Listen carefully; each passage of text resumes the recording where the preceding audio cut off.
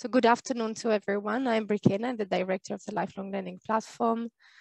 Warm welcome to everyone to this interesting debate organized by the European Parliament Interest Group on Lifelong Learning, which is a co-organized by two main organizations, the Lifelong Learning Platform and the European Association for Education of Adults. And is happening in the framework of the Lifelong Learning Week that is happening this week. Lots of events going on, mostly and only online, I would say, unfortunately, still online, but very interesting debates on different topics related to education, and in particular this week, focusing on evaluation, assessment methods, and well-being being at the heart of the discussions. Unfortunately, I have to apologize for our president, Giuseppina Tucci. She was supposed to be the chair and welcoming you, but unfortunately she had some personal commitments and she could not be here with us, but I'm happy to jump in and replace her, and happy to have you all in this meeting. Maybe just quickly, for those of you that are not probably aware of the focus of the meeting and what we wanted to get out of this discussion, I will just maybe quickly introduce the main, let's say, issues we would like to address in this meeting, and then I will welcome our speakers to enlighten us from different institutional perspectives on these concerns that are at high stake at the moment in the education and training policy agenda at the EU, but also member states level. And one of the issues, obviously, as you saw, is the funding of education. So we have, from one side, recent crises, the many crises that are putting a lot of pressure in education and training systems.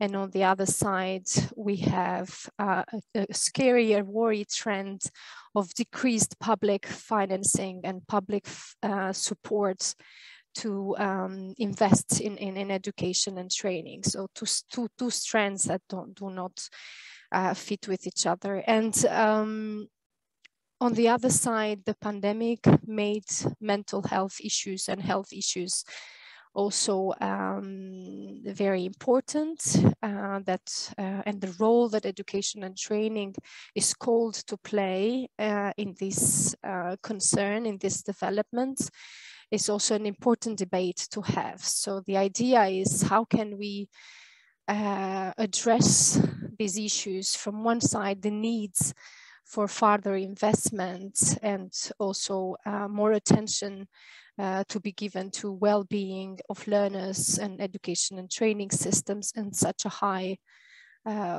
such a high pressure that the sector is feeling from different social and economic developments that the Union, but not only globally, we are living in. So we have invited a few speakers with us, and I'm happy to welcome them one by one. We also have members of the Parliament that have also joined us, and we will give them the floor at the right moment as well. Maybe we can start with the panel while we wait for the chair of this interest group, and start maybe with the Slovenian presidency. Colleagues of Emma Perme, that is representing here today the Slovenian presidency. You are towards the end of the presidency, but it was a very busy one. So maybe you would like to have an introduction to the topic, and what was your main concerns and challenges during your presidency, and how did you tackle some of the issues that I mentioned during your presidency? And yeah, welcome you first, and then maybe I introduce the other speakers, and then in the order that I introduce you, you can maybe take the floor one after the other. So I will maybe also welcome Borhain Shakroun from UNESCO, Director for Lifelong Learning Policies. Thank you for joining us as well to bring this more global dimension to the discussion. And we also have Dorota Siekiewicz. I'm sorry, my Polish is not very good, but you're joining us from EuroHealthNet. So very happy to have also this sector in the debates.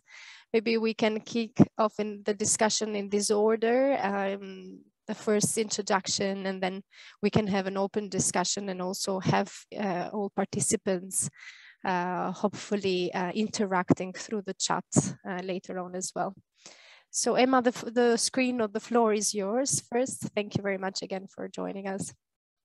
Thank you very much for your invitation, but also that we could participate actively at this event. It's on behalf of Slovenian presidency and all the team that we are working at the education sector for it. We are very keen on also that we have an opportunity to participate actively, very actively during the presidency, since we are got the task actually to coordinate and to prepare the new agenda for adult learning for the next period of time. So it was one of our priority in education sector, but as well as in the whole package of presidency.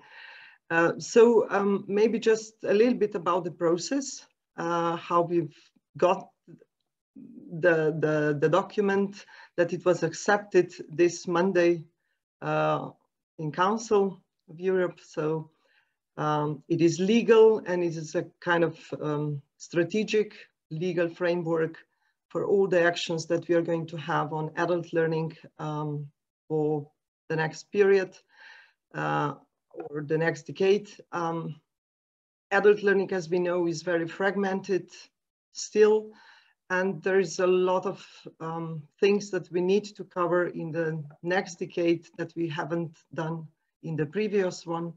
But in a way, it's rational that we cannot do it all the same. So the process went like that, that we prepared kind of background paper in the early months this year. And then we've gone with the process, discussing with different stakeholders, not only in the country, but in the whole Europe. So it means that we join together, unfortunately, only online, not in live situations. But anyway, we had a great discussion about what we need for the next period. What are our priorities? So maybe just to say to you what are kind of crossing matching topics that we put in the agenda. So it's focused on green and digital transition. So the next generations, but also these generations that are getting older and older, should be equipped very good for this transformation. And then the governance and partnership in adult learning is also very important, as we realize through the decades. So we need kind of holistic cross-sector government approach at European, national, but also down there to regional and local levels. The next topic is strengthening the quality in awareness raising, guidance, and outreach activities, which is very much linked to the next one, which is inclusion and equity. And we need to also put a lot of effort in general in lifelong learning culture in the whole society in Europe. The well-being is the word that I've been linking today, also the new agenda, which was approved by the Council. And we put this well-being in few chapters in the agenda, which is very much linked, as I said, with all these issues that we have linked to megatrends, which mean demography problems, but also intergenerational learning and connections that we need to build up better, learning in different kinds of communities. So it means in smaller communities, but also wider in the society, in companies and in other, all kinds of sectors, not in educational only, but only in all policies that we need to cover the issue of adult learning to be better and better and to equip people as well as we can for their work and life situations for the future. Maybe this would be enough for the very beginning of it. Thank you very much. So will be then Borhén Shakrun. You have a totally maybe a more global perspective into the issue, which is very interesting. And you have been also running this global education coalition. So maybe you would like to share with us as well on the EU, on the international level.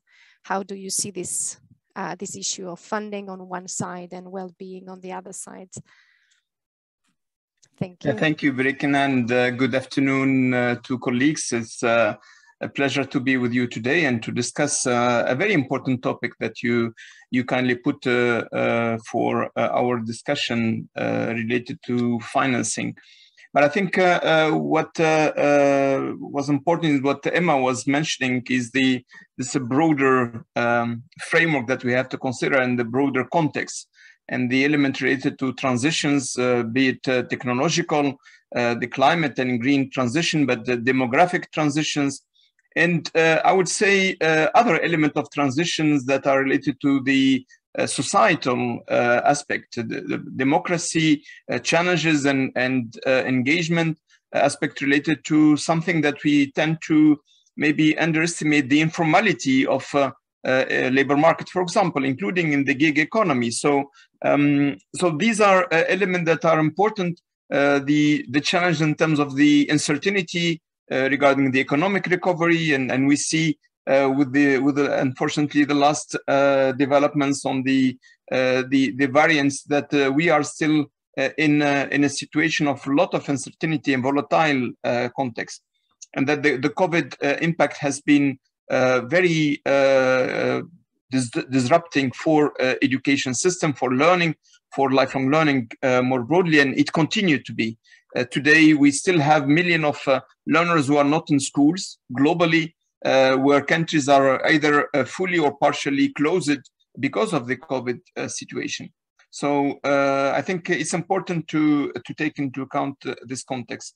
Now, when it comes to education financing, I would like to first share with you, and I'm sure most of colleagues are aware, we 2 weeks ago, we have adopted the Paris Declaration, which is a declaration on in the global education meeting that met in Paris and was co-hosted by UNESCO and the government of France.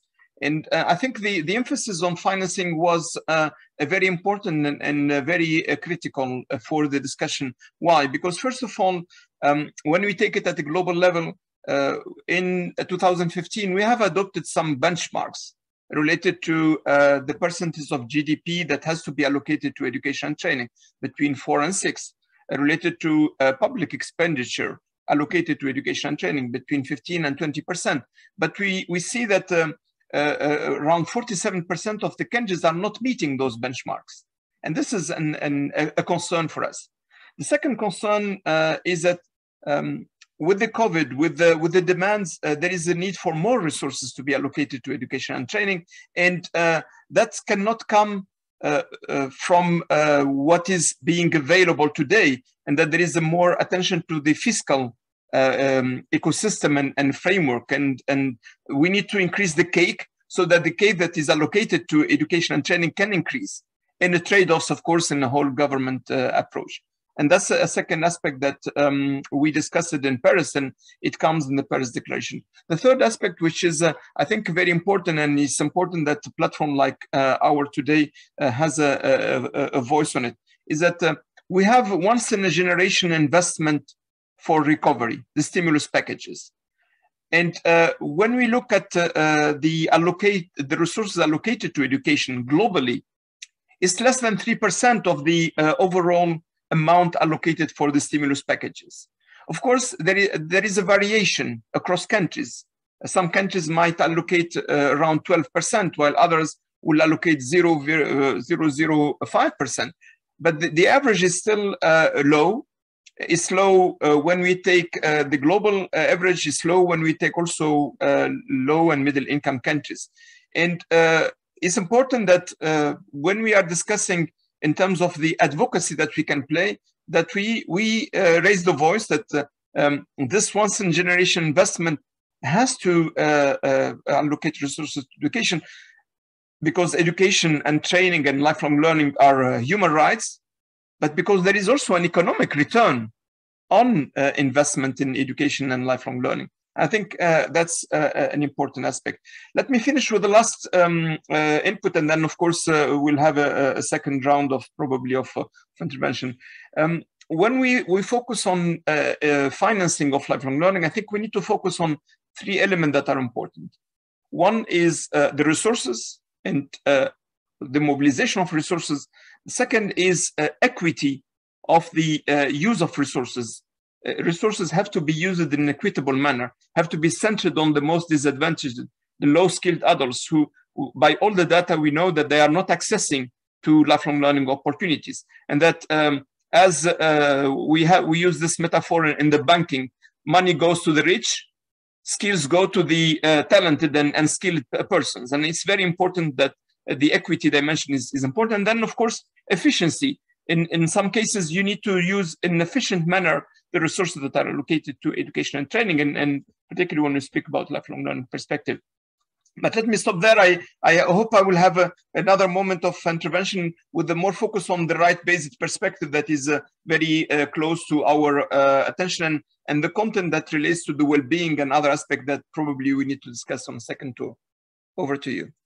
Thank you very much indeed. I'm looking forward to that aspect as well, because I think it's one way to indeed look at the issue of funding.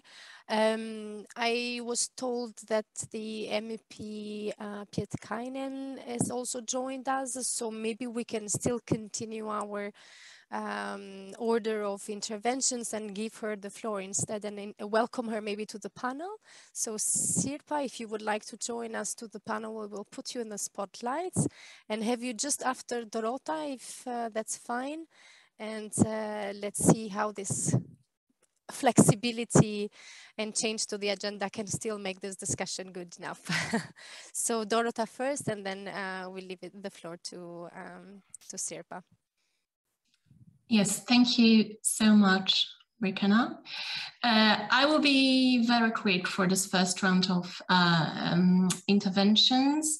And I couldn't agree more with the other speakers, what was mentioned about, we have a once in a lifetime opportunity to use the recovery resilience stimuli to invest in the dearest things that we have, which is the people, people's assets,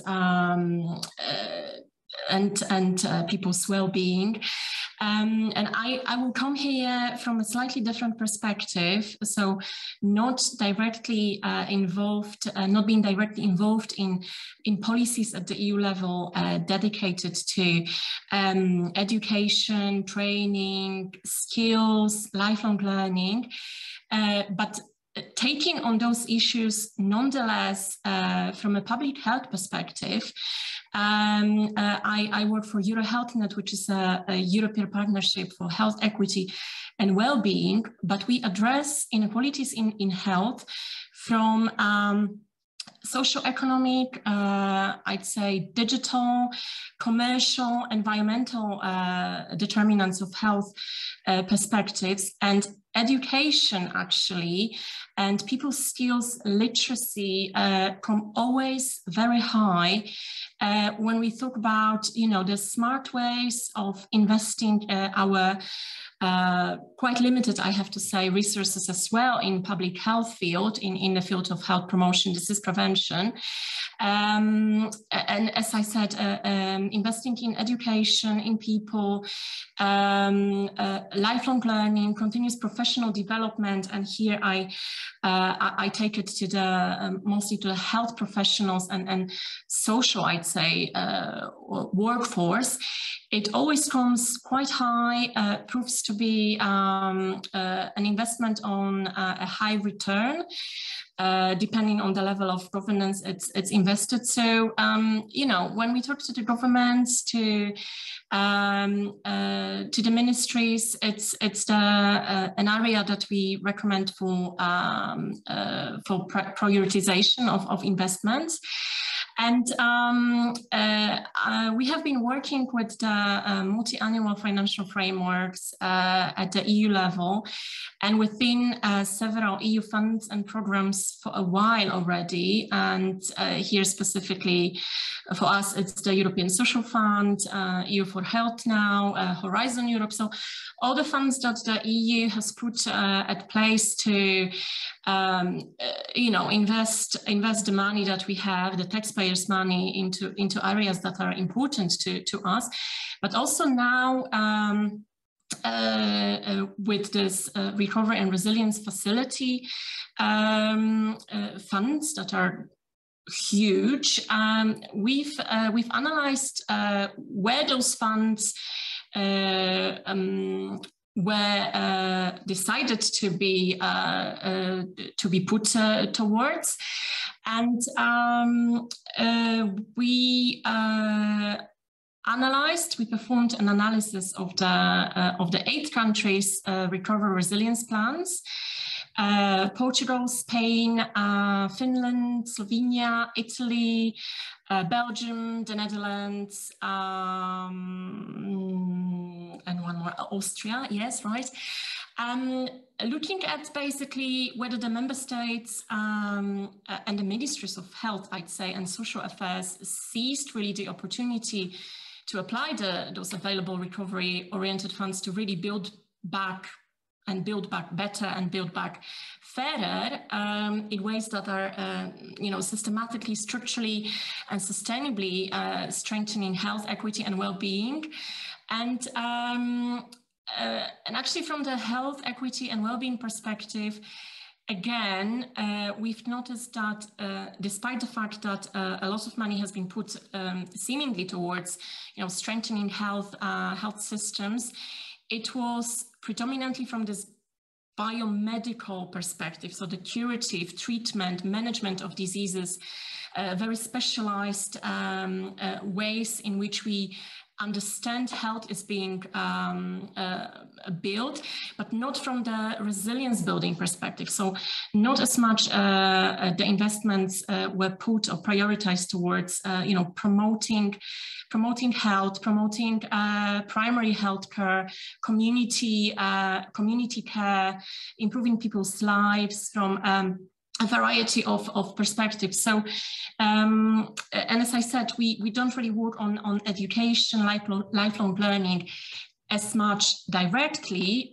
Nonetheless, from our analysis, what our members, our experts that we talked to told us is that actually investments in learning, building capacities and competencies of families, people, by that I also mean, you know, investments in education in early years, but then throughout people's lives are very important. Investing in digital inclusion and skills, and here specifically in digital health literacy, because this is where a lot of health delivery, I'd say, but even social care delivery is taking place these days, and by these channels, there's a lot of opportunity, of course, to improve people's health, people's lives, people's educational outcomes.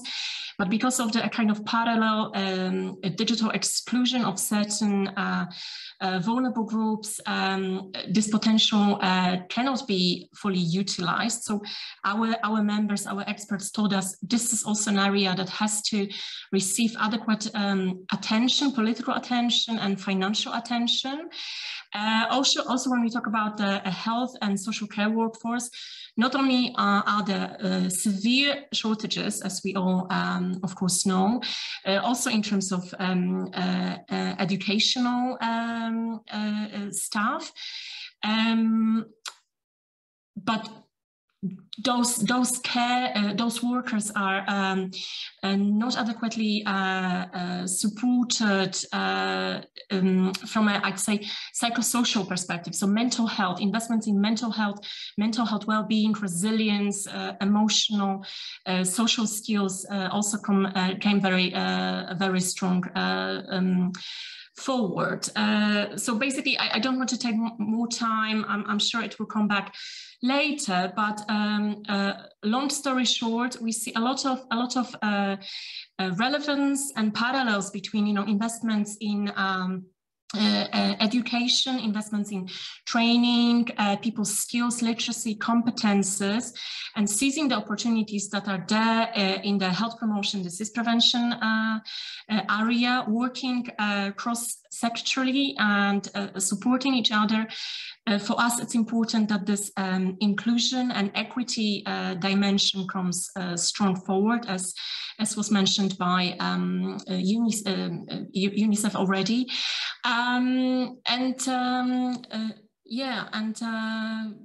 There are severe shortages in the funding, and we definitely want to close this gap to really make the full opportunity and use of the funds that are there and at the moment are not yet adequately kind of stressing this area of using them to recover, to build resilience and get prepared better against future crises, be it health-wise, climate change-wise, etc. Thank you. Thank you very much, Dorota. And indeed, I mean, I did hear from you that we need more preventive policy rather than just curing, which can be more a short-term reaction to crisis. And education, investing in education can be a preventive measure also to other social sectors like health as well. But let's welcome our chair of the interest group, Sirpa Pietikainen. I don't know if she can hear us and if she is ready to speak, but I saw her camera moving around somewhere in Finland, I guess, because we know that she is based in Finland. In the meantime, please do use the chats to everybody. I see a lot of familiar faces and a lot of people with a lot of knowledge and expertise on this topic. We want to get out of this meeting with some concrete ideas that can be used for the year to come. We're also going in 2022, going to focus on the issue of investments even further. This year was well-being and assessments. But please, do join the discussion through the chat, do raise questions to the speakers. And I will try to address them. So Sirpa, do we have you? Yes, you do. Welcome. Being a bit late. No worries. Yes, perfect. Just speaking in the IMCO committee about product policy, and so was delayed with a couple of minutes from your beginning. But so far, thank you for a very interesting and up to the point discussion. And I think it is very important to see that this is a question of a lifelong learning and education. But not only that, we need to very strongly put the emphasis on accessibility, especially in digital devices, so that they are accessible to everybody by technology, but also by language and the easy to use design, because otherwise we are running late always with the new developments of the technology. So I just wanted to underline this.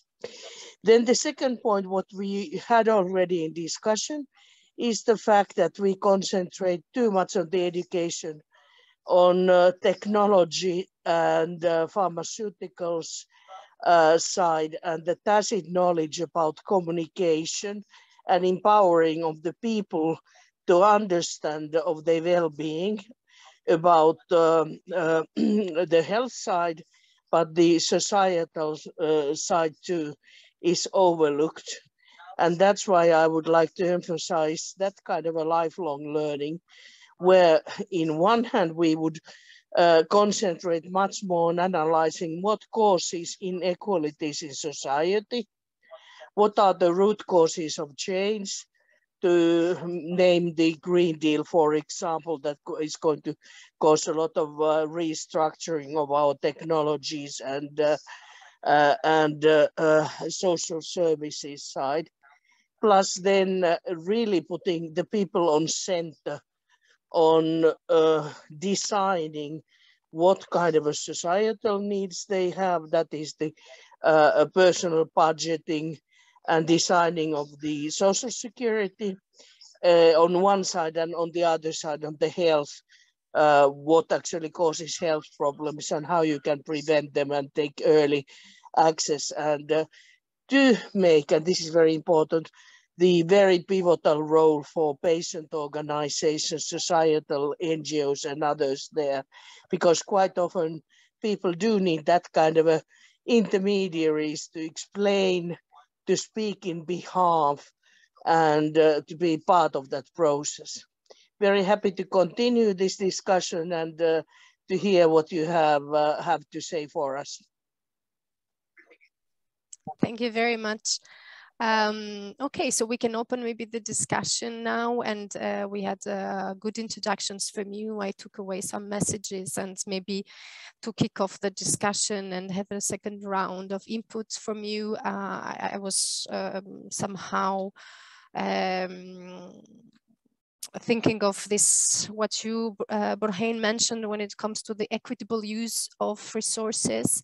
And I think that's actually why we are here and discussing further needs for investment in education and training and lifelong learning in particular, because we know that empowering the empowers is not the issue we are discussing here, but is rather how to make it possible and accessible to everyone, to not feel excluded from the society. And we can be excluded in many different ways, and mental well-being or well-being in general and health is also one way to exclude individuals from the society. And we know that also education plays quite a key role in well-being of citizens. So maybe we can continue these discussions. What can we actually do? How can different resources be put together? What can policy making, how should policy making change in a way to adapt to this? Is there a magic solution that either your institution or organization is advocating for or promoting? Yeah, if you would like to share on this. You would like to start maybe, Burhan? Yeah, I can come in. Thank you. I think the point you are highlighting, and also what are the policy measures that government can consider, and their effectiveness, and what do we know from the international experience. Let me mention three aspects that are, from my point of view, important. The first one is, let me call it legislative or regulatory aspect, is our government setting up the right legal framework for a right to lifelong learning? And a right to lifelong learning, we need to take it from a much broader aspect. I think Dorota was mentioning the link between health, well-being, and lifelong learning. The Honorable MP was mentioning also the aspect related to connectivity. So I think we need to take this important element of the lifelong learning and the right to lifelong learning and see our government putting the right policy measures around them? And I can mention some of them.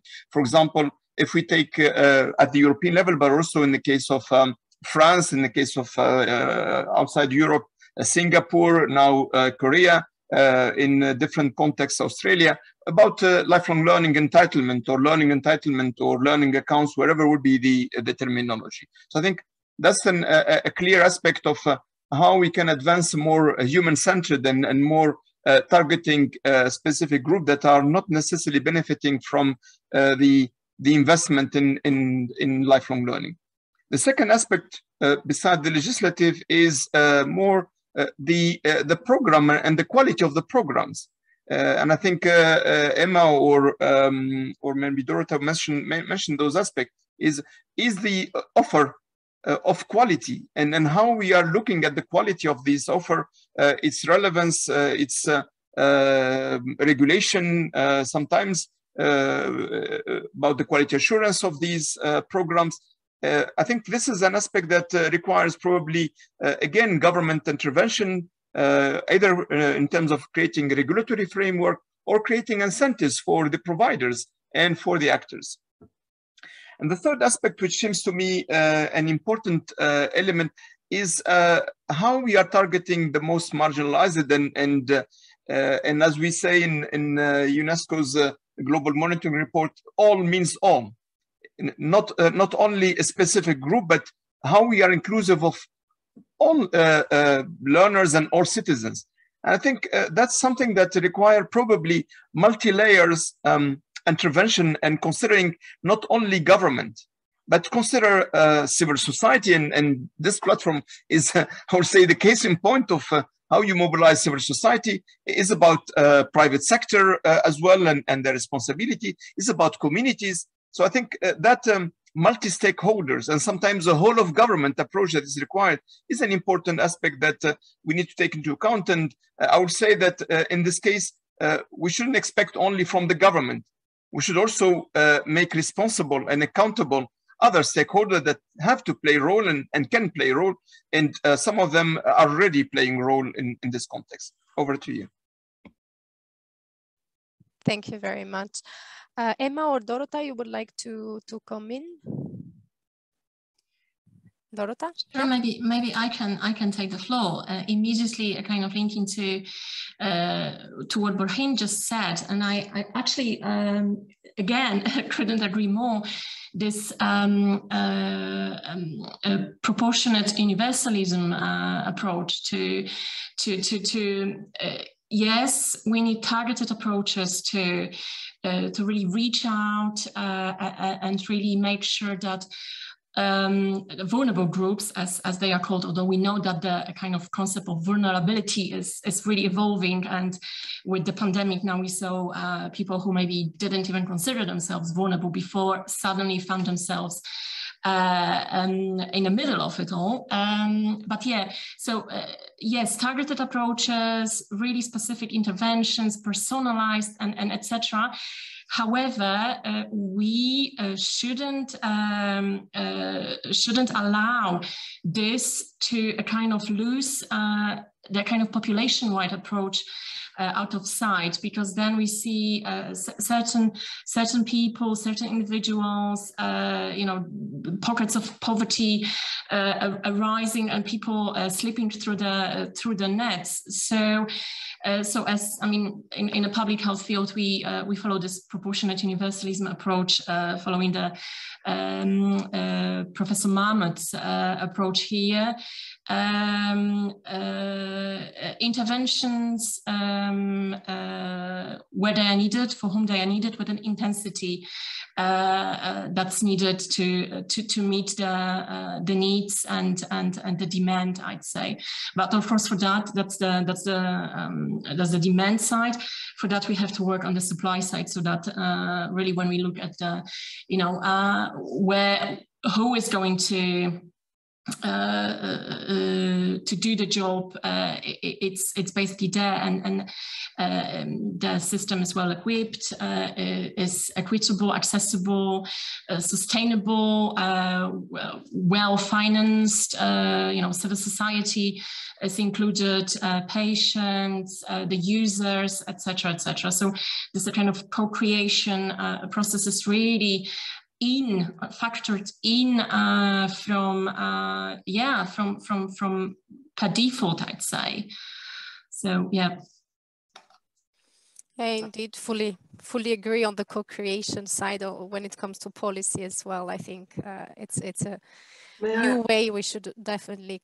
But maybe Emma, you want to also from your presidency. Yeah, thank you. Also, because I see some hands up already in the public, so I will be short, but I couldn't agree more with both Borjem and Dorota that we need, actually practical solutions on the field.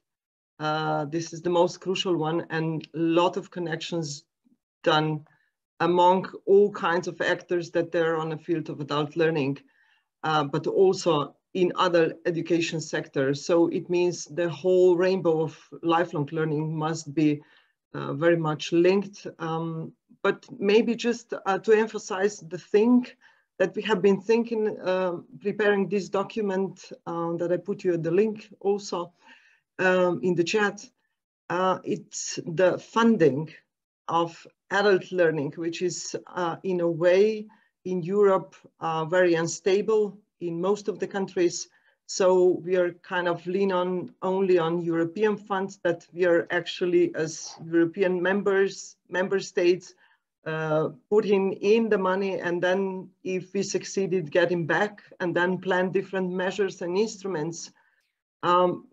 So we put this emphasizing of stability and sustainability of funding for adult learning for the next period, which is crucial in a way, especially as you emphasized already for vulnerable groups and those that they're low skilled, low educated. And as Borjem said, skills go to higher skilled. Yes, unfortunately, we don't have a balance, and public funding must be focused on those the most needed, that they develop their skills, their abilities, and their abilities to participate in democratic society, but as well develop their personalities and their soft skills, we could say, be resilience enough for the future. So thank you. Thank you, absolutely. I saw also a very interesting comment, so I invite maybe the speakers to look at it, or I will read it after the next intervention. That I see Elisa Gambardella from Solidar and also Lifelong Learning Platform that has raised her hand. We'll give you the screen floor. I don't know anymore how we call this, but happy to hear from you, and then also go back to the comment in the chat.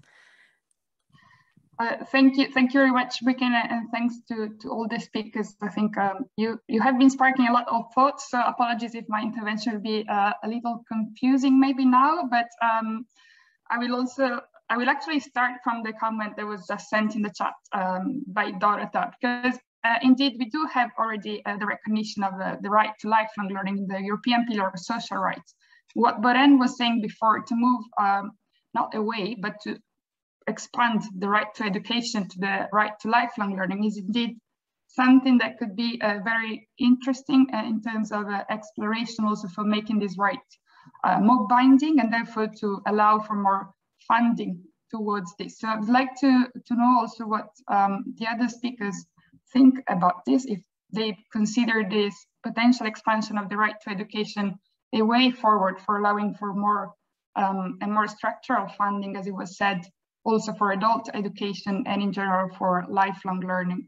And additionally, and I believe it would be very important because, like Brikena was also saying in the introduction, the major societal challenges we face now cannot be addressed only by formal education. So especially when it comes to adult education, but not only lifelong learning can can address these more effectively, especially thinking about the green and digital transitions, but not only. And it was also said, and I totally agree, that public spending, the public sector in general cannot be enough, also for the reason that I mentioned before. But at the same time, it remains essential. So I'll be curious to hear if what the speakers think when it comes to the review of the macroeconomic governance of the European Union, if they believe that in this review it will be possible to exclude the expenditure in education from the fiscal compact, allowing for member states to invest in education more freely and therefore to support better the sector as a whole. And indeed, let's say expenditure in lifelong learning and not only in education, if we are to adopt this concept. And additionally, we also know that, we already know that the public sector is not enough, right? Indeed, we're here as civil society organizations with the members working on the ground to support also the public authorities in providing a lot of transversal key competencies, especially to the most vulnerable communities that the public sector can more hardly reach out to on a normal basis. So I totally agree, and I was very happy to hear about the whole community approach, which was mentioned, as well as the co-creation process and the multi-stakeholders involvement, and the stakeholders involvement, sorry, for multi-stakeholders partnerships to involve such actions. But when it was mentioned the private sector, which of course should be involved as well and not excluded, I would also like to highlight that the commodification of education is on the rise since years. And I believe, especially when we think about this is a concern for Solidar Foundation in general, but also when we think about lifelong learning, how do the speakers believe that if we leave let the private have a very relevant role in providing what we are now considering key transversal skills for all in the future, how can we make sure that the public interest remains central and pursued in terms of objectives if it's up to private organizations to deliver it? So I would like to hear what they think. Solidar Foundation consideration on this, and the LLP as well, is that it's pretty simple, so that private actors will always be profit driven. So it remains a challenge to make sure that the public interest is pursued. So sorry if I was a bit long, I hope not confusing, and I'm really curious to hear what the speakers think. Thanks. Thank you very much, Elisa.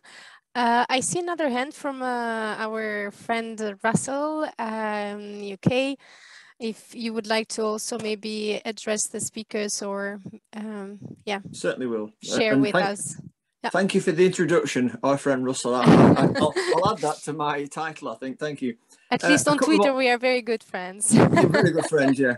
And obviously with our connections as well. Yeah, great observations, fabulous presentation. And I've been active in the chat box, exchanging email addresses and things with colleagues.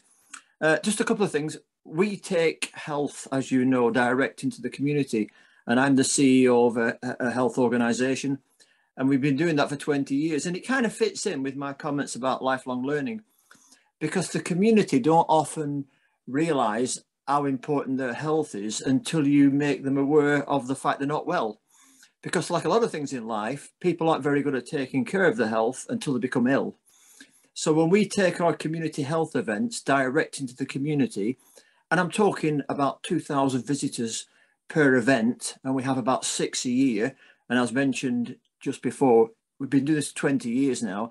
And I'm the CEO of this organisation, working alongside clinicians, nurses, university, medical students.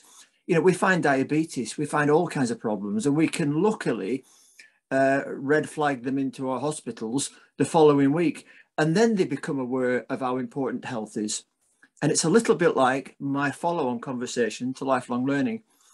Adults, in my experience, don't appreciate lifelong learning until they're exposed to it. And we have, for many years, been inviting the community and the public into our university, getting involved in lectures, getting them involved in delivering keynote speeches based on their personal lived experiences and active citizenships. And these guys have become university students. When I introduced a creative writing program to the university about 10 years ago, the guys that I introduced, and they were the harder to reach in society, you know, the seldom heard voices, as we call them. These were the homeless, the abused, you know, the addicted.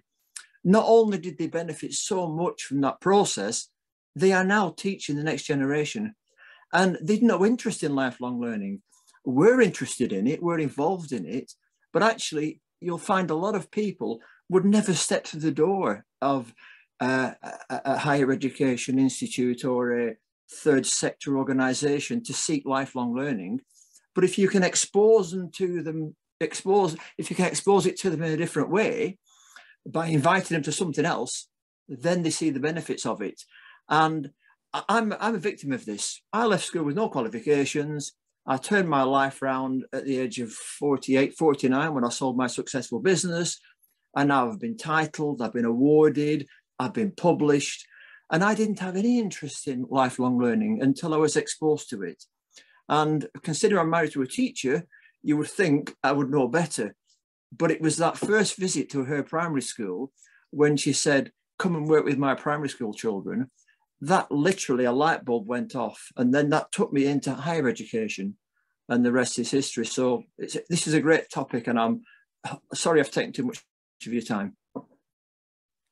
No, thank you very much. It's always very inspiring to hear real stories, you know, from people that have experienced lifelong learning and value it. And I definitely agree that that's definitely an issue that everyone is aware of, and especially in lifelong learning, adult education, that the motivation and bringing and reaching out to the adults, it's one of the challenges that we are facing. There were a lot of comments and questions for the speakers, so it's up to you to maybe decide which of them speaks to you and would like to react on. Who would like to? Burhain, I see your microphone on. I can come in, and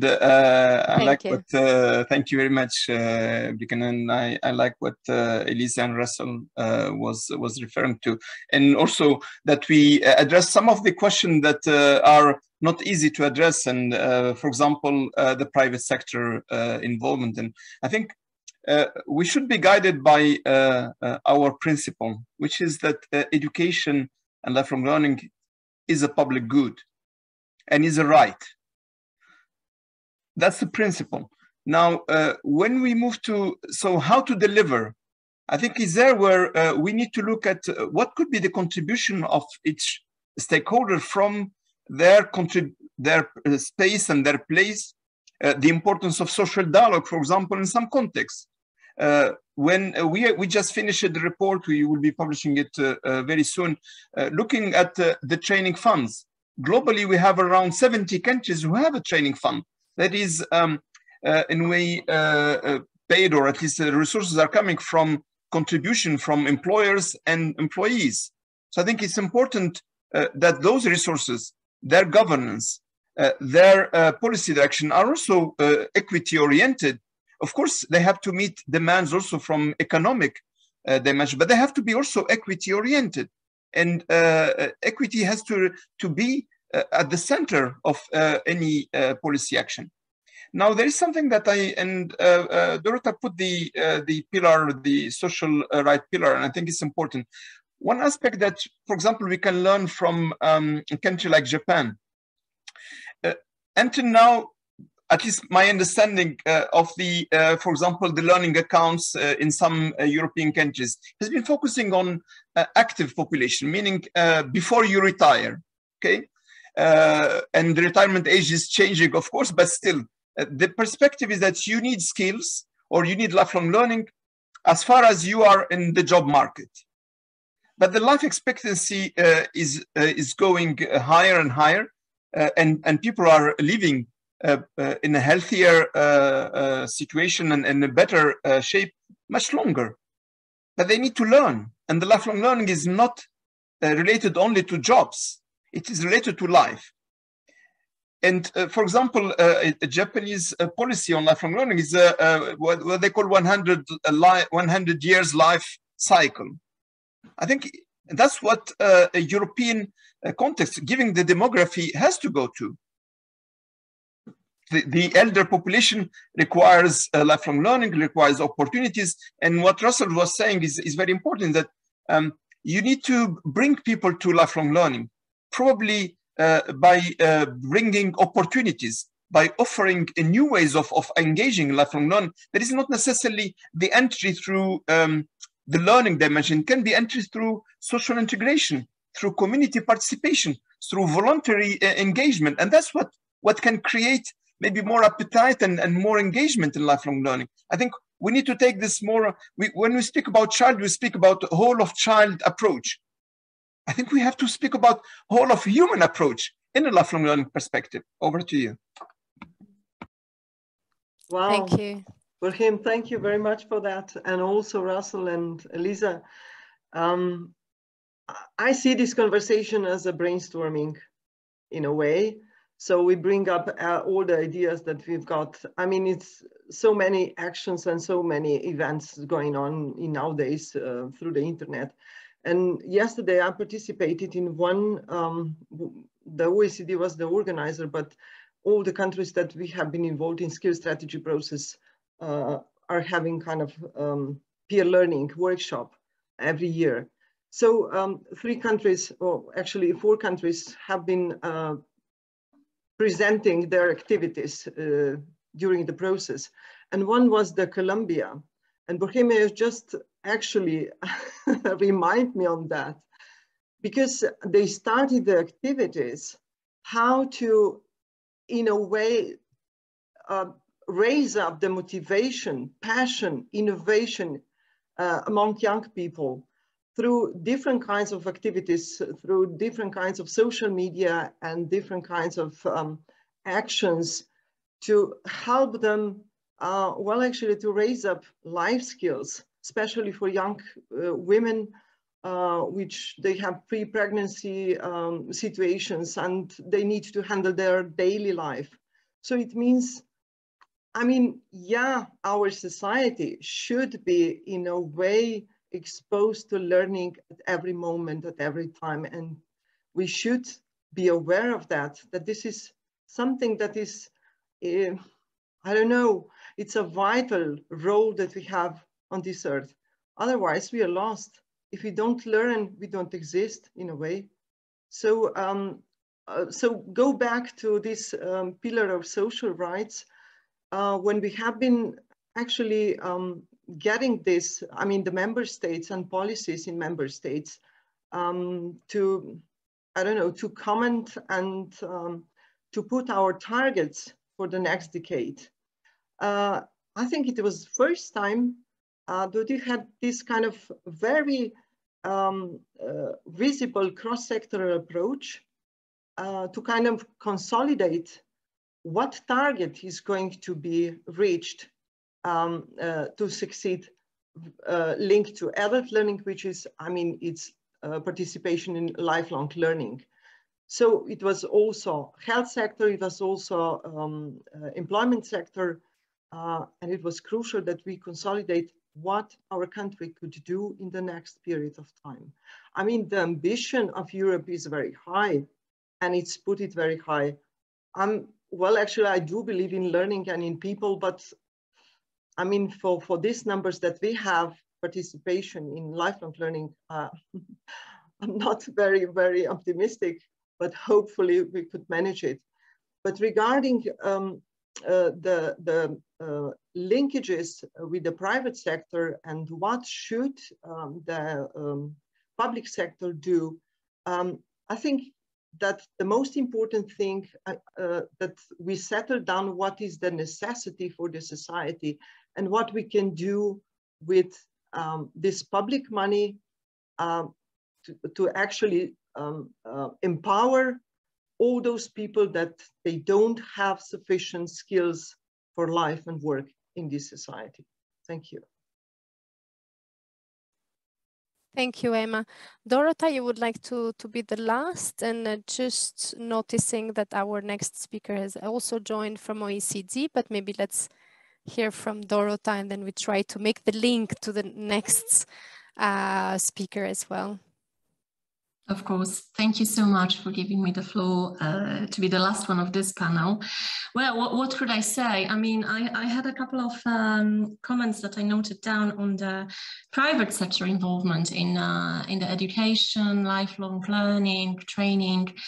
And I agree with what Borhin said about the principle of equity, the rights-based approach to a kind of be the shining, I'd say, beacon towards which one we should then go, be it from a public-private perspective. I think it's a journey that we definitely should embark on.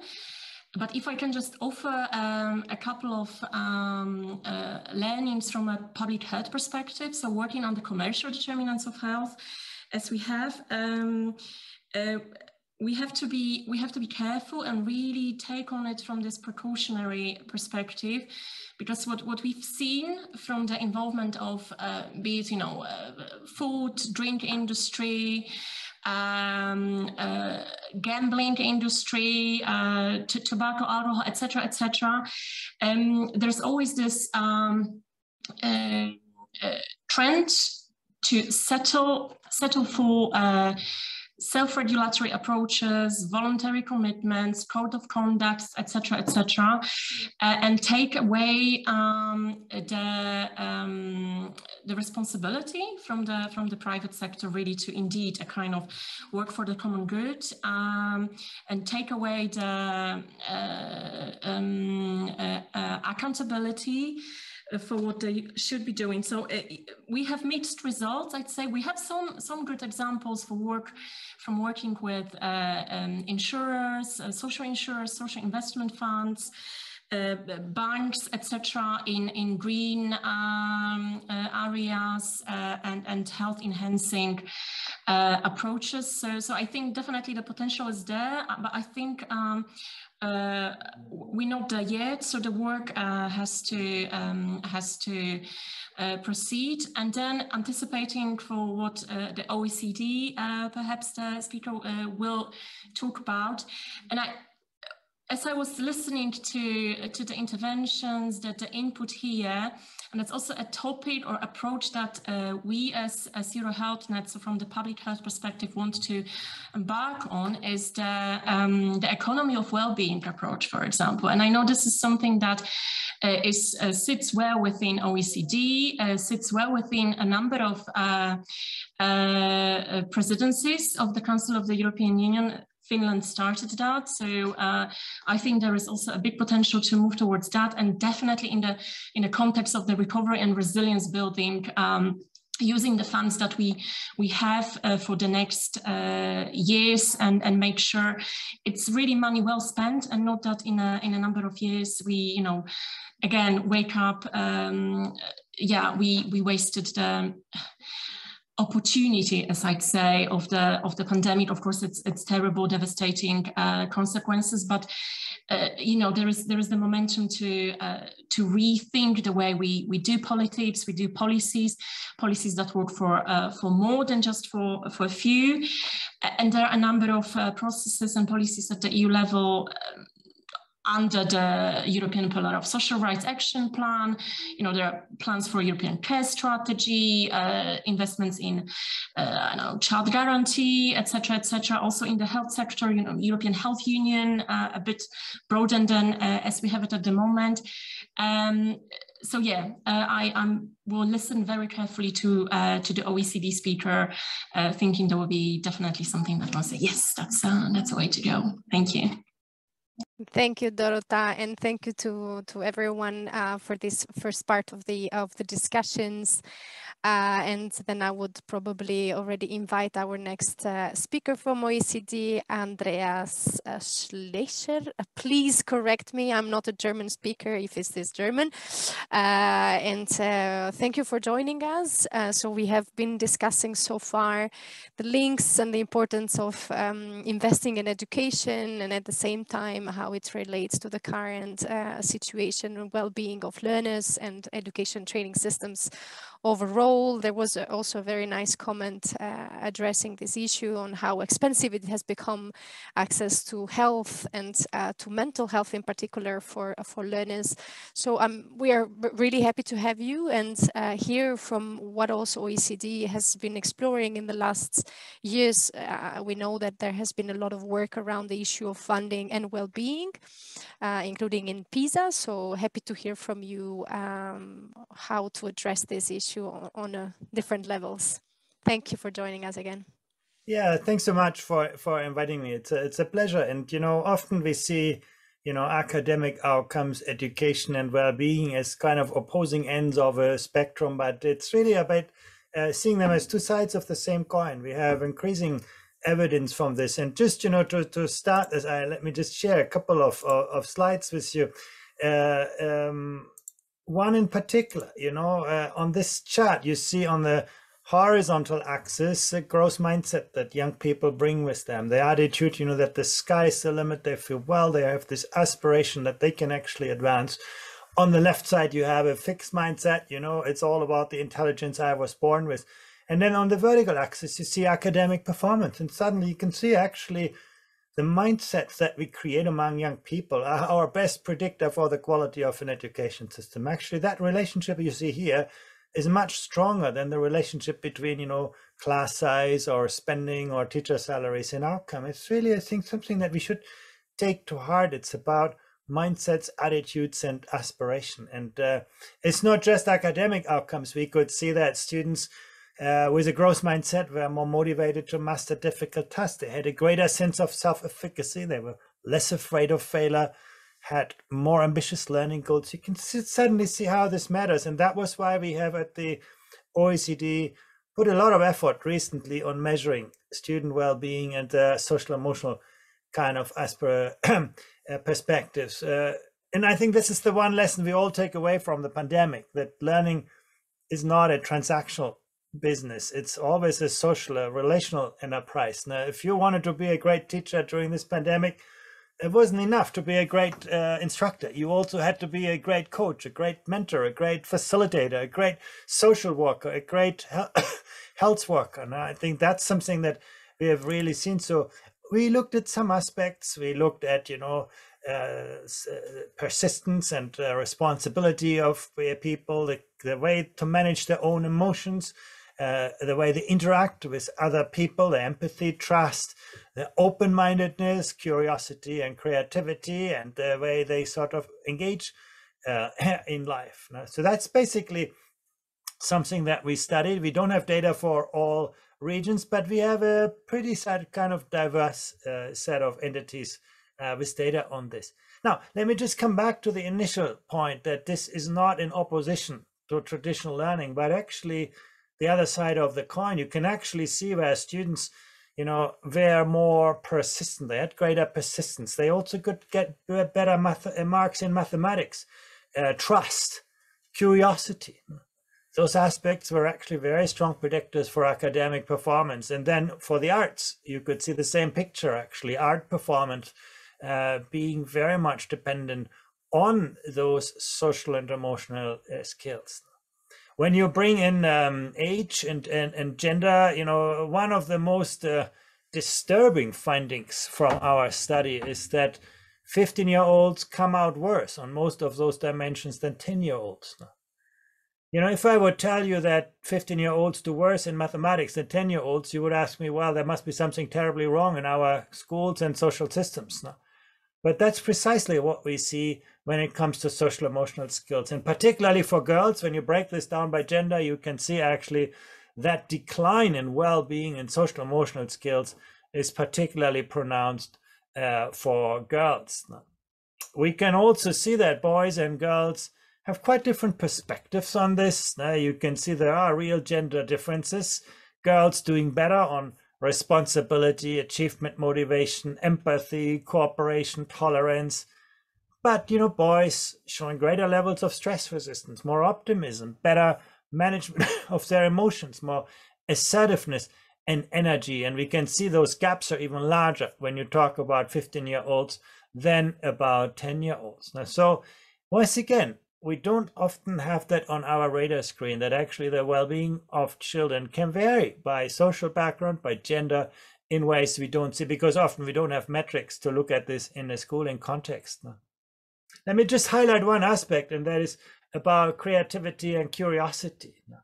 Here you can see for every region where we have data, 15-year-olds report to be less creative than 10-year-olds. And some people say, well, that's also about psychology. 15-year-olds are more self-aware, you know, more self-critical and so on. But actually, when we ask parents and teachers, we got very much the same picture. So there's something real going on, that our education systems take things away from young people. But there are things that we can do. For example, students participating in arts activity showed higher levels of creativity.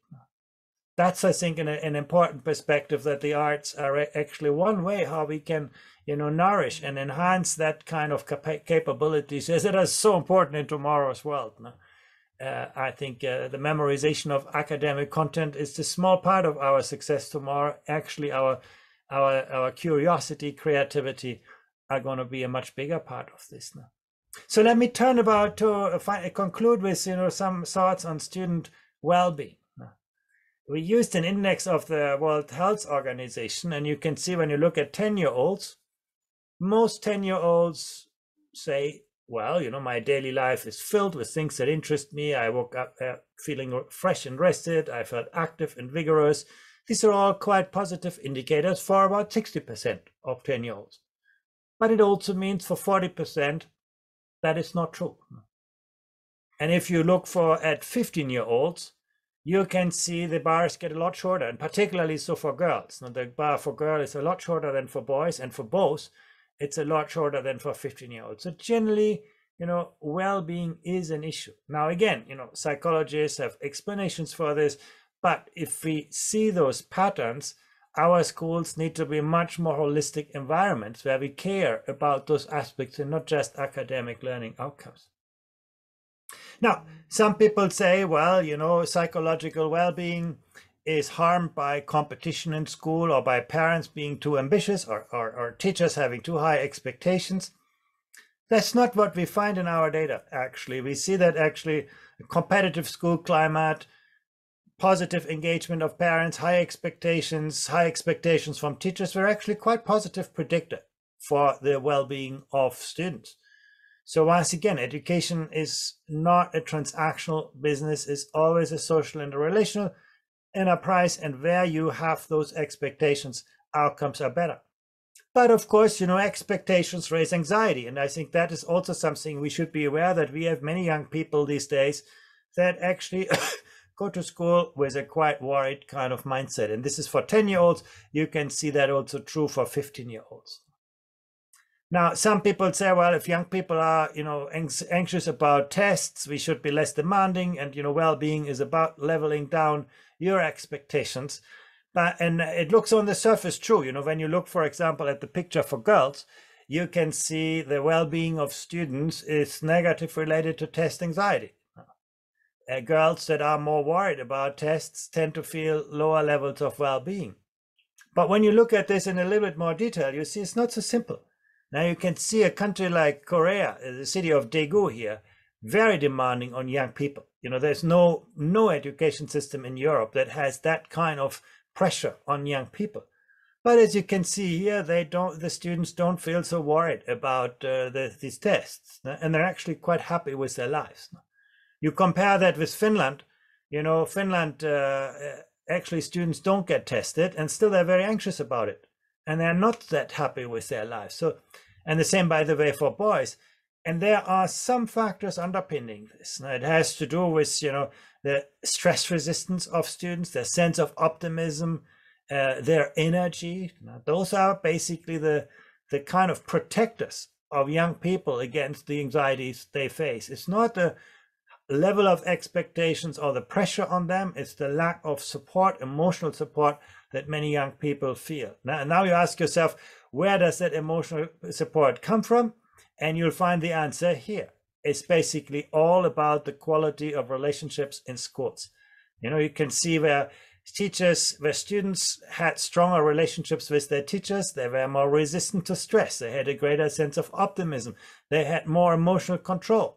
And you can see that's also true for every other aspect of social emotional skills that we measure. So what does this mean for public policy, for investment in education? Is that we, should see education in a more holistic way, give teachers more time to relate with their students as individuals, not just in the transmission of subject matter knowledge. Some education systems are very good at that. If you look to Estonia, if you look to Denmark, teachers have a lot of space, a lot of opportunities to engage with individual students. Now they have time out of formal classroom lessons. There's a lot of kind of opportunity for this. What really matters is that teachers are not just, know their subjects and how different students learn that subject differently, but they really know their students as individuals. I know some people say that's not the role of teachers. You should hire social workers and psychologists for this. But once again, the education systems doing these things best have actually broadened that mission, that mandate of teachers, so that teachers themselves see themselves as with these kind of holistic responsibilities. Not easy to achieve, because it's really about making school a whole of society enterprise rather than just a factory for the delivery of learning. But again, I think we see some schools doing really well on this, and what you can see here is how much that matters. It was the first time that we were able to see that, because it's the first assessment of social emotional skills that we have in a comparative way, but I think it's an important perspective. Thank you very much. That's a lot of interesting data and a lot of information, some of it quite in line with what was also our annual theme and the position paper we have produced this year, that it links well-being with assessment methods, so with the testing and standardized testing. And I did hear you commenting on the fact that not necessarily they are correlated, but I guess it's also a question of culture. So testing culture can be different in around the globe, and therefore its impact on well-being can also be different. So maybe that's requires further research on the culture differences as well. But yeah, in our position paper, we do see quite a link to anxiety from tests and with well-being.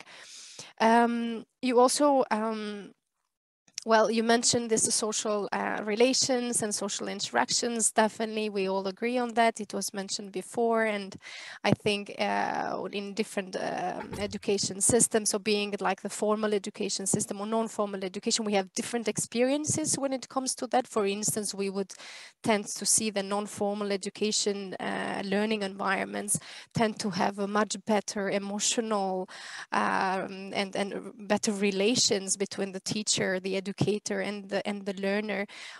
So maybe this is also something that we need to bridge the gap between different learning environments, how they can learn from each other on that aspect as well.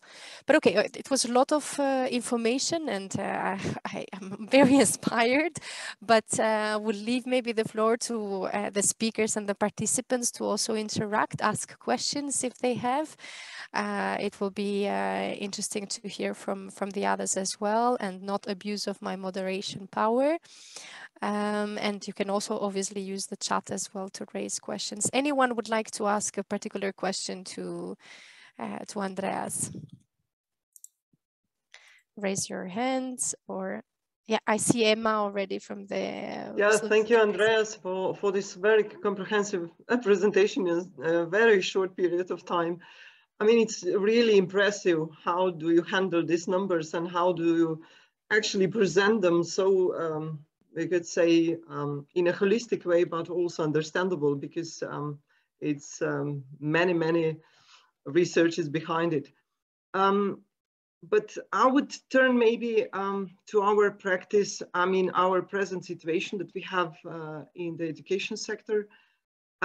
Well, we are in a way pretty much aware, at least professionals, that they're working in developing sector for education, that we need to actually empower children and all the students with these social emotional components and competencies.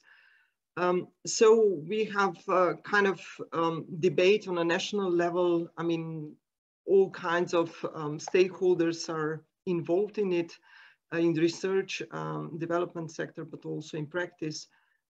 So we are exchanging the good practices and the already done projects on that. So in the past period of ESF funds, we have been developing this, we could say, the package of projects, how to succeed safe and learning environment in the schools and in, we could say, in a formal school system. But now we are on the way, well, actually, just to build up this cross-curricular topics, which is focused on digital, but also sustainable and financing. But on the other hand, this mental health and also social skills are very important. And in the history in Slovenian school system was really, I mean, present that the whole personality of teacher was important. His behavior and his attitude to students. And in last few decades, I think 2 of them, we lost these manners in a way, but not entirely, as we realized through these projects that we actually have been running in last 5 years. So it's still a hope. I do have it as a pedagogue and andragogue. So it's really inspiring that we have this data that we could lean on and build up the policies on that. Thank you for it. Thank you. Yeah, you know, I think this distinction between the curricula and the extracurricular is probably a distinction of the past. I do believe, particularly when it comes to social and emotional learning, that actually it's always the context that actually shapes this, and a lot of learning takes place.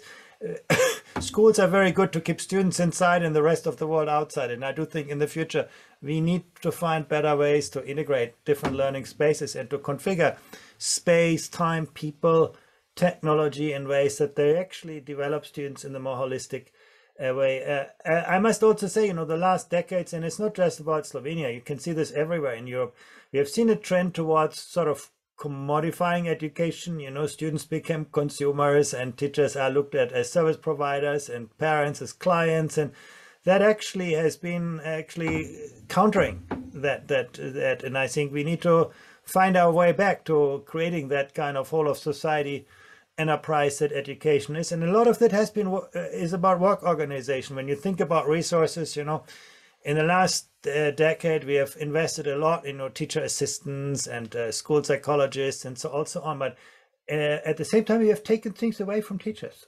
You know, we have made teaching more and more narrow, focused on the transmission of knowledge, and actually that has made the job of teachers less inspiring, less interesting, because when you ask people, why did you become a teacher? It's never to teach mathematics, it's to, you know, help people grow, develop. We've taken that away from teachers a bit, and I think that is something we should probably, you know, revisit. Yeah, thank you.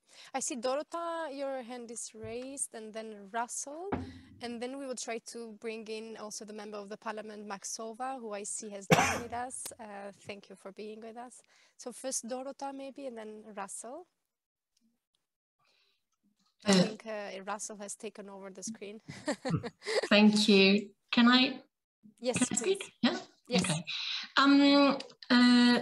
Thank you so much Andreas. I have a question. It's always very inspiring and exciting to discuss. But then when it comes to the transfer of the evidence, the data, you know, the indicators and all the nice things that we are talking about, and take it to actually to the policymakers, and specifically those who are in charge of the budgets, the finances, the economy, to make sure actually it's our arguments are listened to and factored in the policies that are being made.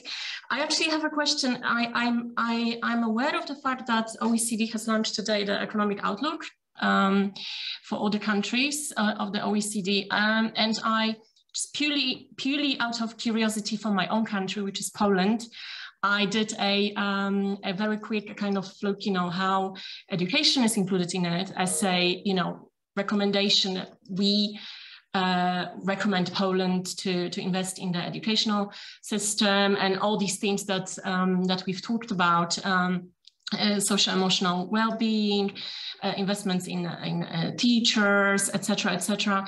And can you maybe tell us a little bit about how and how far your data, your evidence actually reaches those economic outlooks and then is being kind of actually put forward to the consideration for the economy and finance ministries?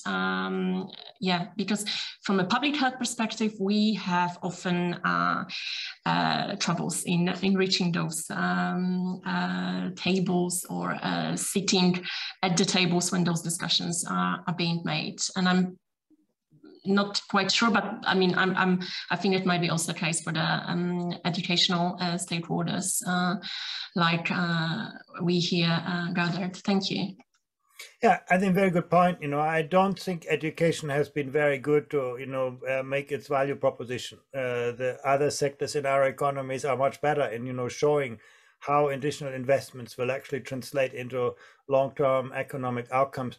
But at the OECD, actually, we do have very strong data. You know, the link between the quality of education and long-term economic growth is very, very robust and very strong. And countries in Asia have been much better to capitalize on this. You know, they would not put education on the consumption side of public budgets. They always see them as on the investment side. And they look at, you know, how do actually those investments translate into superior outcomes. One of the things that we should concede in education is that not all investments in the past have actually been effective in the sense of improving the quality. Like we have invested a lot of money into smaller classes on the premise, oh, well, that's going to improve academic outcomes and social emotional well-being. There's no link actually that you can see empirically. I think if you want to actually see better social emotional skills, you need to give students different forms of learning experiences, make learning more authentic, make learning more problem-based, project-based. Now, those are the kind of experiences give young people a greater role in co-creating learning experience. I think technology can also be a very powerful lever there. So I think it's not just about more money, it's about the right investments. But I think the evidence and data, and you can see it in the economic outlook, you can see it in much of our work. It actually, the link between, you know, education today and the economy tomorrow is scarily strong. Basically, you know, our schools today are our economy tomorrow, and if we get that part wrong, actually it's very, very hard to fix. Basically, and it's not just on the economic side, it's the question of you know, social participation, cultural participation. All of that really hinges on, and at the OECD we do have good data on that. Thank you. I guess we are bad at really showing the value then, because really, how is it possible that the policymakers are not picking up on this, which is an evidence that you have, and I think many of us have been trying to also state. I see Russell. Yeah, you wanted to react, maybe Andreas, but maybe let's hear also. Yeah, and just to say that I think, you know, sometimes education stands in its own way. Like we actually often object to making an economic argument about it. We argue education on a rights-based perspective or kind of on a values-based perspective. But actually, I think that economic argument is very powerful as well. And that's, why do countries like, Vietnam, China make so huge investments in education these days? Because they understand those kinds of relationships and act on that. Indeed. Russell, you wanted to come in? You are muted, so maybe you can unmute yourself. Oh, we can help you. Yeah, okay, thank you. Good, we can hear you now. Hit the screen quick enough. Too many notes. I want to first of all congratulate Andreas on that fabulous presentation and the graph. It was amazing, and I would have loved to have been live in the room with you when you were presenting that. The late Sir Ken Robinson talked about education killing creativity, and how we kind of gear children up to fail, especially in the UK. We tend to teach them to achieve grades rather than to help them develop. And there is a saying that goes around about how it's easier to build a child than to repair a broken adult. And I know from personal experience, and I can see you smiling, I love that little comment at the end then about how education can get in the way. And my wife's a great example of this. She's retired from teaching now, been retired probably about 5 or 6 years. But when she entered teaching in the early 70s, she entered it to develop and grow children. And over the years, that was kind of knocked out of teachers. That enthusiasm was taken away, and it was replaced by the curriculum and attainment targets and, the next Ofsted report that was coming in, because that was the grades that the school used to use to try and attract more children to their school. And I'd love your comments on that. Yeah, first of all, on the adults and children, and particularly for social emotional skills, unfortunately, brain sensitivity diminishes rapidly on this. Empathy is a skill for a 3-year-old, is a personality trait for a 20-year-old. There's actually very little you can do to change some of those. So I think particularly when it comes to social emotional learning, we do have very, very important opportunities, almost like language learning. Now, for us as adults, it's really hard to learn a language. For children, it's very natural. So I think that's important. But I agree with you. I think our education systems have been very much instrumentalized, and actually that served a purpose in the past. In the industrial age, it was about making people compatible with the, ways of working of machines. We know how to educate second-class robots, people who are very good to repeat what we tell them. But in a time where the kind of things that are easy to teach and test have become easy to digitize, that is no longer the point. And I think this is something that hasn't got through public policy. I think there's a lot of kind of misconception of what education can be about. And, social emotional skills are not so remote. You actually figure that out when you do your first job interview. Of course, they look at your grades, but actually how you come across, how you assert yourself, how you interact, that's what's creating the social divides in our countries. We actually have now often, disadvantaged kids sometimes get quite good grades. I think we have done a lot on moderating those inequalities, but on those character qualities and social emotional skills, they are the determining kind of feature later. That's so true. When I sit on interview panels, which I do at the university sometimes, I mean, everybody's got qualifications. They come with more qualifications than I could wallpaper my office with. But it's the person I'm interested in. It's their social skills. It's what they're interested in, what they've been involved in. And I think we've just put so much emphasis now on grades, qualifications and certificates that often people children have got missed on the way.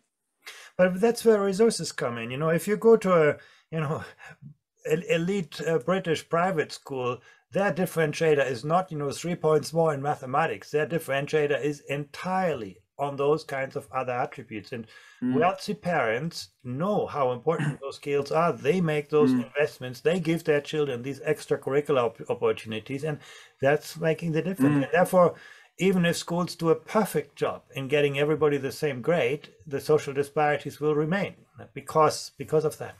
Unless we pay more attention to this and build that into our metrics. That's really what I argue for. I know all the difficulties, but I think you can never improve what you cannot see. Thank you. Definitely. Thank you. And I see one last hand, because we are all aware of our own health, and the screen time that one of our speakers during this week was saying should be cut by half. That half can be different from each of us today, but maybe let's give the floor to Burhain from UNESCO for one last comment, and then we give the floor to the member of the parliament.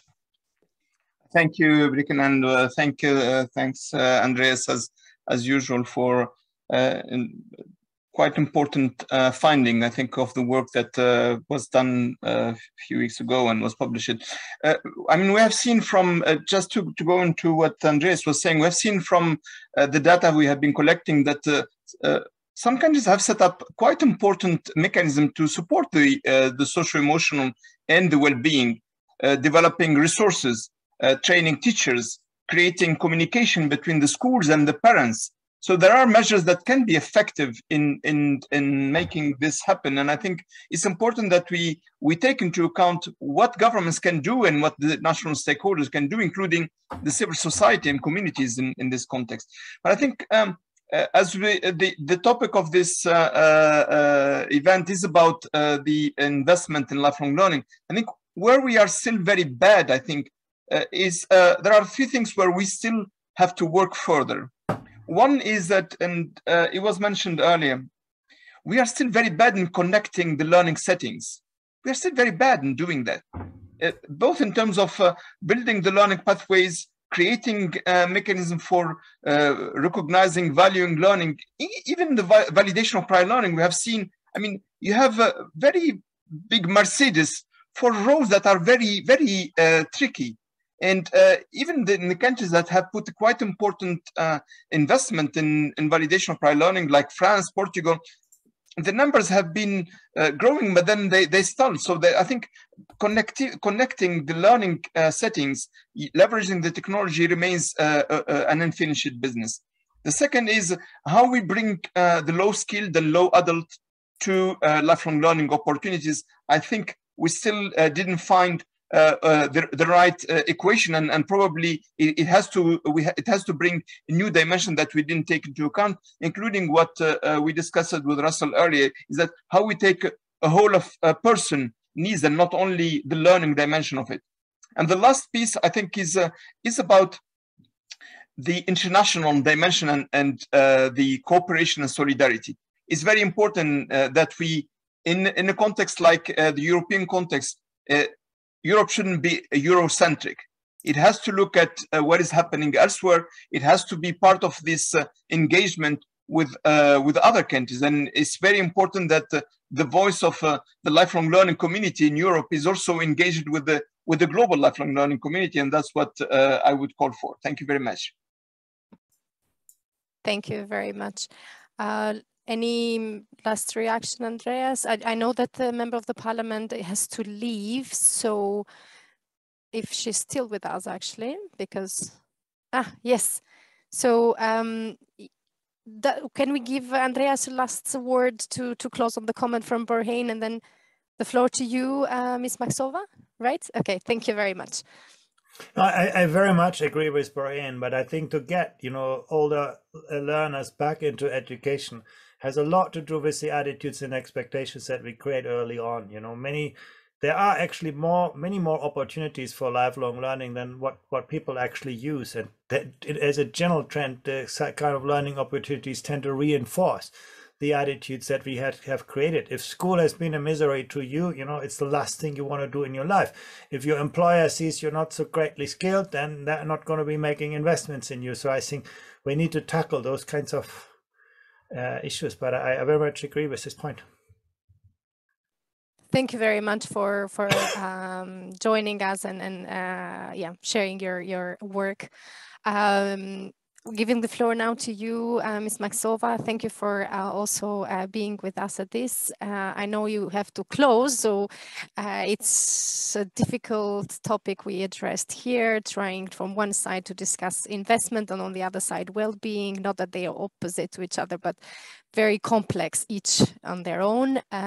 So thank you for being with us, and I leave you the floor for the last words, and then to our Vice President to wrap up. Thank you very much. Thank you very much. Dear colleagues, dear speakers, dear participants, first of all, let me thank the organizers for this great event, important event, complex event, and to all the speakers for their insightful presentation. For us as policymakers, it is truly important to hear and listen to as many experts' opinions as possible, especially on such difficult topics. I would like to focus my time here on an issue of aging of the European workforce and on the education of elderly. The European Commission has this year introduced the Green Paper on Aging, which opened up a discussion about how to best include older citizens in the labor market and outline the importance of lifelong learning as a key tool in addressing the upcoming green and digital transition. The European Pillar of Social Rights outlines what a just transition should look like. All citizens have the right to education, training, and lifelong training. It is our job to ensure that all citizens have access to the education and training opportunities needed to take full advantage of new work opportunities. We need to make sure that all citizens are equipped with the skills needed to function in an increasingly digitalized world. And we need to make sure that these transitions are inclusive, socially just, and everyone can participate. However, legislation isn't everything. According to the Organization of Economic Cooperation and Development, there is a big difference in how much citizens of different EU member states engage in lifelong learning. In Denmark and other Nordic countries, more than half of the workforce tends to engage in learning or training at least once a year. In countries like Italy, Hungary, or Lithuania, this share drops to less than a quarter. These disparities in attitude towards lifelong learning are no surprise when we take into account the different levels of education funding, as well as various approaches to teaching and learning. Denmark spends almost 8% of its GDP on education, and about 1/5 of the Danish workforce engage in learning or training monthly. The funding of the education sector in the Czech Republic sits at around 4% of the GDP. Only 1 in 20 workers participate in learning or training monthly. Nevertheless, these numbers are a clear impulse for us to engage in a real discussion about how our socio-economic circumstances, well-being, and relationship with education shape our engagement with lifelong learning. We need to make sure that everyone, regardless of socio-economic background, is provided with good quality education which puts the individual at the center. Each person should be meaningfully involved in the direction of their learning, which should be based on collaboration and open dialogue. For this, the EU should foster even more a lively exchange of best practices on all levels, which also includes teacher mobility. We need to ensure good quality access to education for everyone. In more remote areas and low populated regions, opportunities for lifelong learning can be low, as closest education establishments are long distance to travel. Investment in high-quality broadband connection is needed, as well as funding to infrastructure and transport. Access to digital education for everyone is important not only for communication, but also for distance learning and access to good quality healthcare, which is shifting online to be more accessible to older people with mobility issues or inhabitants of rural areas. The upside to living in remote areas is that the quality of life tends to be considered better thanks to cleaner air and a stronger sense of community, fostering a strong feeling of community, as well as intermixing of generation, leads to tackling another problem when it comes to well-being loneliness. 30 million adults in the EU report frequently feeling lonely. Sustaining learning activities around communal spaces, such as libraries, can lead to a more positive attitude towards learning, as it is now connected to the social aspect as well. Intergenerational learning, mentoring, and informal experience sharing can take place too under such conditions. The impact of social exclusion and lack of opportunities for further learning harms the mental health of older persons. This was further worsened by the pandemic-related lockdowns, especially when it comes to citizens in residential care. By developing digital skills and intergeneration cohesion, such citizens can be more involved in the community and society. Lifelong learning also delays the onset of dementia and the decline of cognitive skills. Lifelong learning and inclusion in the evolving labor market offer feelings of achievement, satisfaction, and fulfillment, as well as belonging. Continuous investment in learning helps older people remain employable and increases their confidence. The European Agenda for Adult Learning facilitates European cooperation to reinforce upskilling. Some of its initiatives are a system of micro-credentials that help lifelong learning by properly recognized individual learning accounts to help fund training opportunities for employees, as well as a Europass for easy communication of skills. It's important to account for the difference in the experience of women. The EU Gender Equality Strategy targets gender inequalities in older age. Since women more often engage in part-time work to support their household and have to interrupt their careers to have children, there is a significant gender pension gap. Considering pension is the single most important source of income for seniors, this significantly affects the accessibility of lifelong learning opportunities for women. Women also often end up as unpaid career for ill relatives or relatives with disabilities, or their pension is used to support unemployed relatives. All in all, it's clear we need to see more investments into adult education, especially focusing on the elderly citizens.